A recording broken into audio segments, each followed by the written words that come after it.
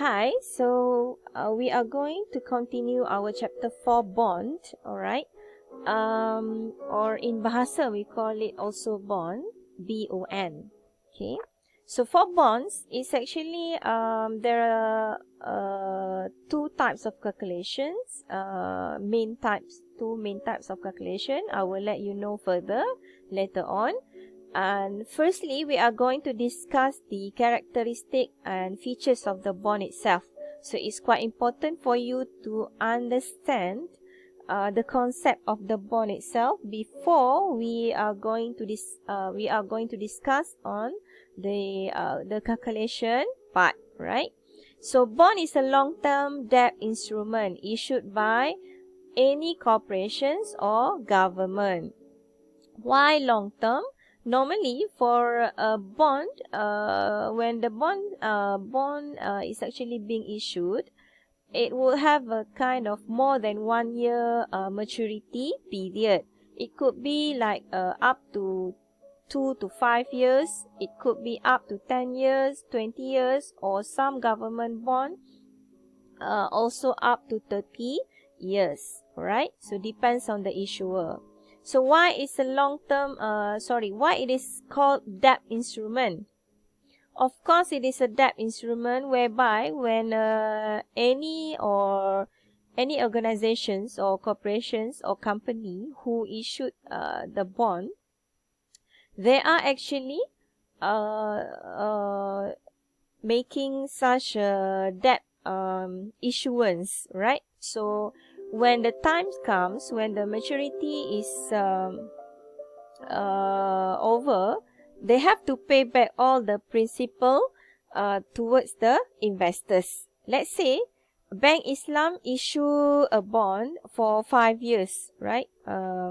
So after the 5 years, they have to pay back all the principals when the bond is matured. Pay to whom? Pay to the investors or the bond holder, right?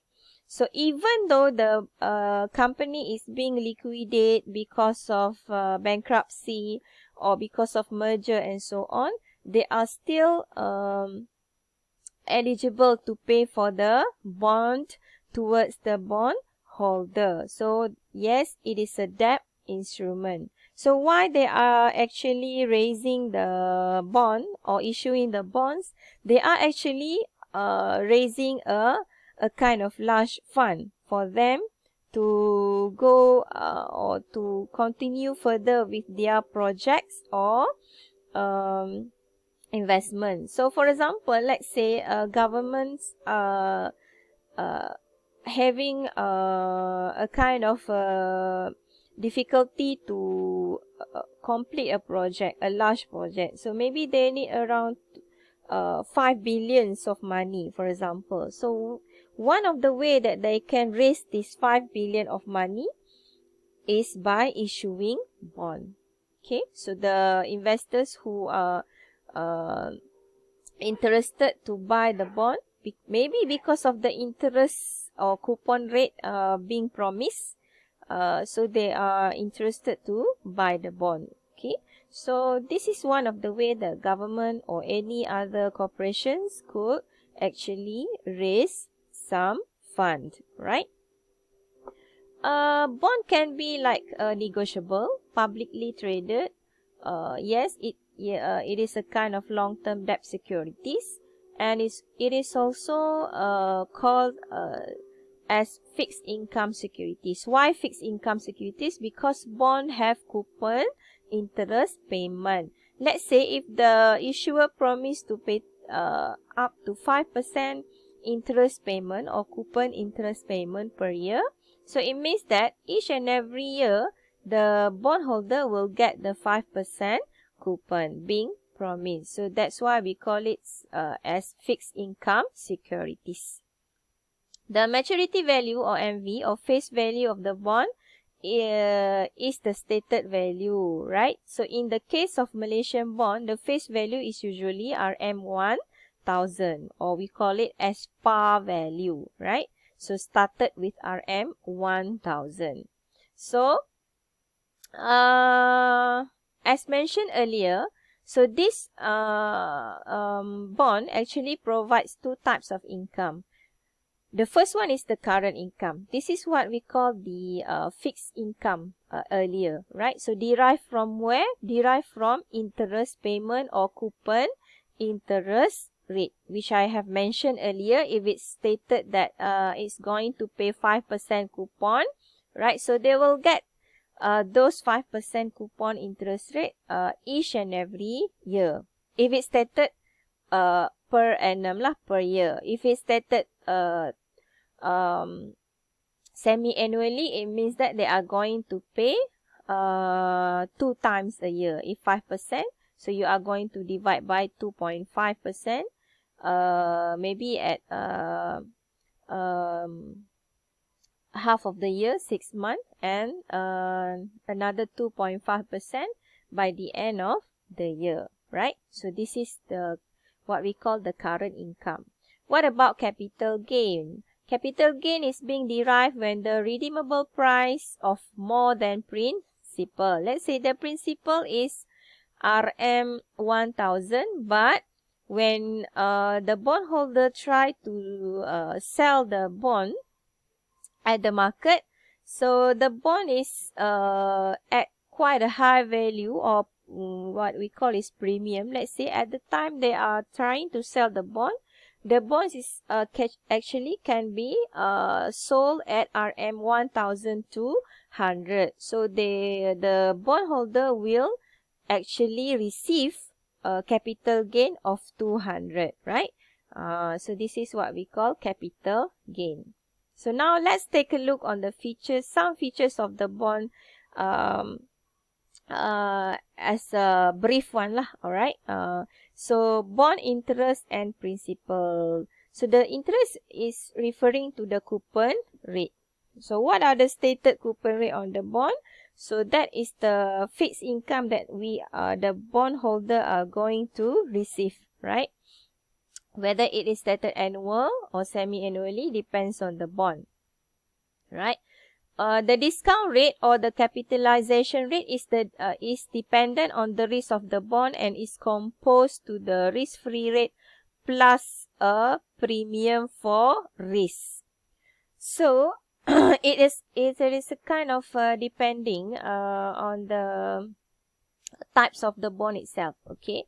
For example, I'll give you one example. If a 1,000 bond with annual coupons of 8% pays RM, of course it will pay RM 80 ringgit annually if it's stated annually, alright? How do you get this 80 ringgit? So 8% times 1,000 face value. So you will get, it means that in terms of RM, in terms of money, the bondholder will get this 80 ringgit per year, right? If it's stated that the annual coupon is 8%. If 5%, he or she will get RM 50 ringgit. If it's 12%, he or she will get RM 120 ringgit. So that's how you calculate the coupon in RM, right? So if it's stated annually, so each and every year he or she will get the 80 ringgit. Okay, the bondholder will get 80 ringgit per year. If it's stated semi-annually, then it will pay RM for 40 twice in that year. Okay, so maybe 40 for the first half 6 months, and another RM 40 for the during the end of the year, right? So they will pay, if it's semi-annually, the first quarter, maybe they will, the first 6 months, they will get, he or she will get this RM 40 ringgit and another 40 ringgit by the end of the year. Okay, so this is the example of one bond, right? One bond. If the bondholder buy, let's say, 10 bonds, okay, for the same bond, so they will get more, right? Okay. So this is what we call the interest coupon being given to the bond holder or the investor. But there are some bond which is kind of zero coupon bond. Okay, ada juga yang mana bond tersebut tidak memiliki apa-apa bayaran kupon seperti bond yang di atas tadi. Right? So, bond that pays no interest, but of course, it will sell at a deep discount from its face value. So, it will provide a kind of compensations to the investors, okay, in the form of price appreciation. How?